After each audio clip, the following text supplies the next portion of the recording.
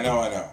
I need one of my more professional, artsy students to make me a better intro, because that one is lame and lazy and made in Windows Live Movie Maker. But you're back anyway to watch the vlog. This is day 6, recorded and posted on day 8, so I'm catching up of the 30-day reflective teacher challenge put out by Teach Thought.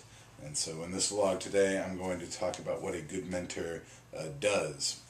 So yeah, this is kind of exciting. I think a good mentor, I know this is going to be very abstract, so hopefully you're not looking for something like, oh, if I do these, I will be a better mentor. Somehow it's more of a Parker Palmer style, like heart of a teacher deal coming in here. But I think a good mentor has the ability to move people.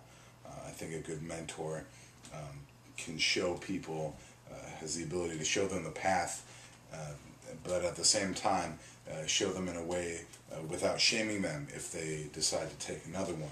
Because one of the things we found is there's multiple pathways to success, and there's multiple different ways to reach the goal of unifyingly educating and improving society through schooling. So your way's not always right there, Mr. Mentor. So what do you think about that?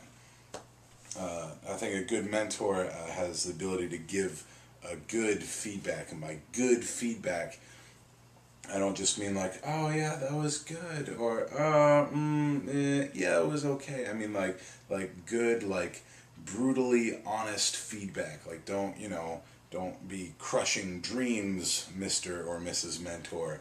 But you need to make sure that your mentee is improving.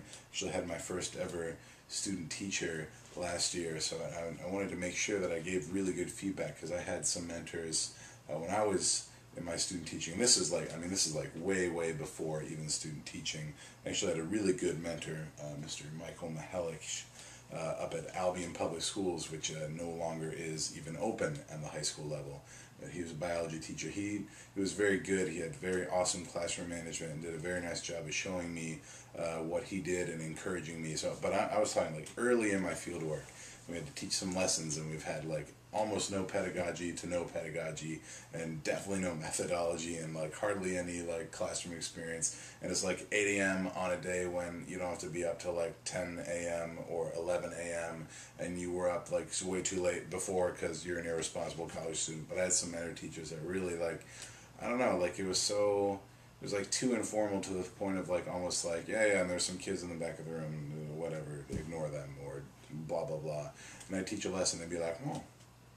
And so, I mean, I don't know, I don't think they purposely writing me off, but I think, maybe they were oversaturated, maybe it was just too busy. But I think, I tried to do a really good job of giving, like really helping my student teacher last year out, like helping her like fill gaps in her content knowledge that she might not have yet, because, I have more biology education than they do if you're like a freshman or sophomore in college.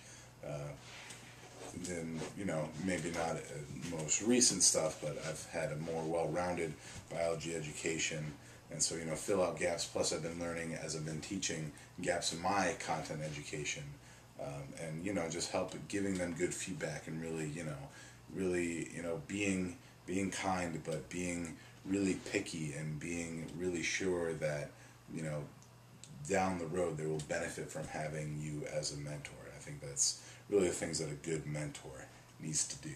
So what do you guys think makes a good mentor? Put your comments and or video responses all over all of the internet, and it'll get crazy. Lots of vlogging. 2 today, yay! Day 6 on day 8.